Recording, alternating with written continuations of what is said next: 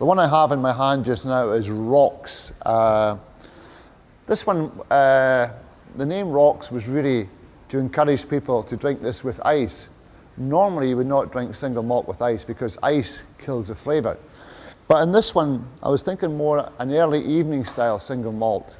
Coming home from work, you want a long drink, you want something fresh and fruity. So I decided to make this one very young and frivolous. This is a vatting of 3 different ages. There's 5-year-old, 6-year-old, 7-year-old in this whisky, so it's quite young. With the majority of the whisky being 7-year-old. So there's no age statement on it. What I've done is the whisky has been in American oak casks for most of its time. And then I've transferred it from the American oak casks. I've vatted the 5, the 6 and the 7 together and put them into Mourvedre red wine Syrah casks. And that's why you get that beautiful colour, that slightly pink red tinge to it. So what you've got is you've got a lot of the American oak flavours, which is creme brulee, vanilla, toffee, a little bit of bourbon will come through. You always find a little bourbon coming through from the American oak casks. And then I've transferred it into the wine casks, and I've left it in the wine casks. This has been in the wine casks for 9 months, the Syrah casks. And what that's brought is a little bit of colour to it. You know at Bruichladdich we don't use artificial colouring at all. We detest this stuff. It's good enough for Coca-Cola, but it's not good enough for Bruichladdich. So the wine casks bring a beautiful sweetness to the front palate. On the front of your palate, this is the way your tongue works. You always pick up the sweetness at the front. And when you're tasting whisky, one of the greatest tricks as a professional taster, if you could call me that, is always lick your lips. The lips are the most sensitive part. So rather than just taste it, just take a little bit in the front of your tongue, lick your lips. The lips are very sensitive. That's why kissing is good. Otherwise, we wouldn't be doing it. It gets emotions going. So in a normal day, I lick my lips a lot rather than drink. That way I stay sober, you know, it's a lot easier. The nose is brilliant. Always add a little water. First of all, you should nose without water. Hold the glass about a finger's width below your nose. Please remember to remove the finger. I was doing a master class in Tokyo when I worked with Suntory, and my interpreter was not very good, or probably it was me that was not very good. She couldn't understand my language. So I was teaching the Japanese, and I said to the Japanese interpreter, there's about 100 people in the audience, tell them just don't put your nose in the glass immediately, just about a finger's width. And she went, oyoso no glasso, hoi, finger. And I looked up, and there was 100 Japanese smelling their own finger. Lost in translation.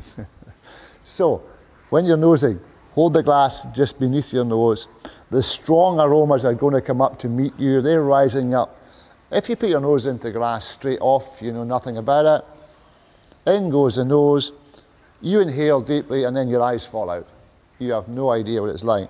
So don't do that. Just bring it in. Close your eyes, concentrate. In here you have the olfactory computer, which can record 5,000 aromas. It's working immediately, and it's trying to work out, is this safe to take into the body or not? And right now, what I'm getting coming up there is the maltiness, and the oak, and the sweetness.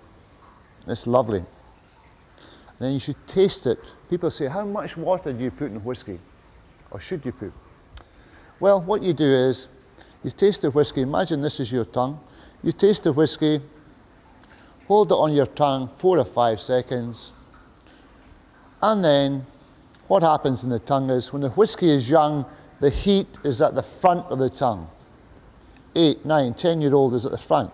12, 15-year-old is in the middle, and as you're up 18, 20-year-old, the heat moves back the older it gets. So what I do is take a little sip on your tongue, hold it for 5 seconds, get the heat coming from it, and based upon the heat you feel on your tongue, then you can work out how much water to add. There is no hard and fast rules. Some folks say, if it's 10-year-old, you put this. If it's 20-year-old, you put so on. You work it out. It's like you taste your food before you add the salt. It's the same with the whiskey. No professional in Scotland would ever nose whiskey or taste whiskey without water. It's just not done. Because what happens, I'll show you. I'll fill this glass up a little bit. I'm going to take you surfing. Bruichladdich is not chill filtered, completely unchill filtered. And in here is a lot of beautiful oil, which has come from the barley. As I add the water to the glass, just watch what happens.